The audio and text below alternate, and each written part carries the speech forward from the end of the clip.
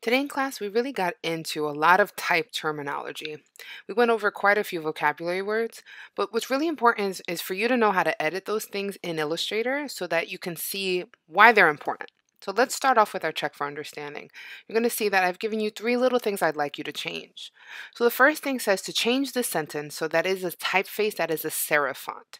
So let's select our type. On the right side of our screen in our properties panel, this should pop up, our character panel. Another way to access it is under Window, Type, Character. I like to have my panel open on the side like free floating just because I think it's easier to navigate, but that's personal preference.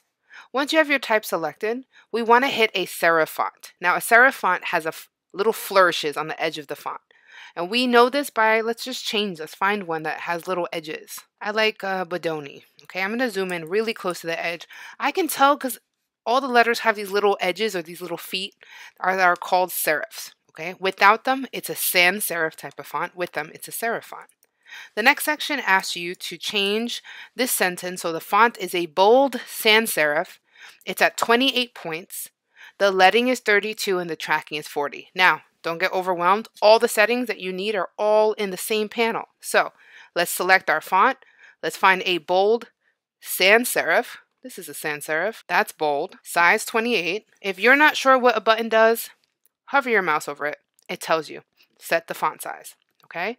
Then it says to change the leading to 32. Set the leading, right? So I'm going to change this here to 32. Leading is the space between lines of text. Then it says to change the tracking to 40. Tracking is right under leading. Tracking is the space between groups of letters and words. That's all you have to do. And then the last of the check for understanding asks you to write one word below that describes you in a sans serif bold font with 36 points and a tracking set to 55. So you would take your type tool and you would write a word that describes you and then set these parameters. Okay, and that's your check for understanding. It lets me know you know how to access all these changes. The main part of today is going to take a little bit of time, but you're going to be creating this Snellen chart. You know, the chart they asked you to do when you're checking your vision. Your rule is you have to only use one box of area text.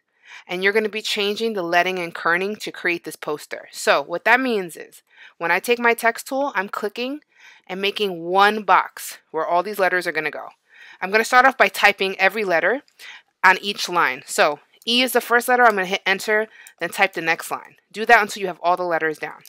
Okay, once I have that, I notice everything is centered. So I'm going to select all my type and I'm going to go to my paragraph setting on the bottom and just align it through its center. Next, I got to find a font that looks like this. If you have Rockwell on your computer, that's a really close one. If you don't, just find another bold font that looks similar. All right, I'm going to hit Rockwell Bold. I think that looks pretty close. Okay, and now I'm going to highlight every line and try to match it to this line. So I'm going to highlight the E. This is a lot bigger. So I'm going to keep making my E large until it matches this E pretty well. I think that's pretty close. If I'm not sure, I can always drag this over. It's a little larger, so I'm going to shrink it down.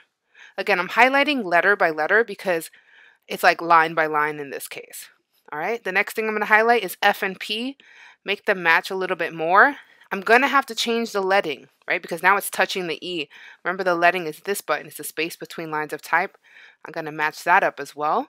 I also have to change the tracking because look how much space is between F and P. So I'm going to make this number ginormous, maybe even 500. There we go. That looks a little more accurate. Okay. And I'm just repeating this until I'm done with this whole thing. All right. I have more letters here, but you see what I mean? And this is where you're going to spend the majority of your time today. And you're going to have to change each line of text. So it's going to take a little while. So save often. Make sure you're using your character panel and all the settings you need. To make the little rectangles here, use your shape tool and just make them green and red. Okay? Good luck.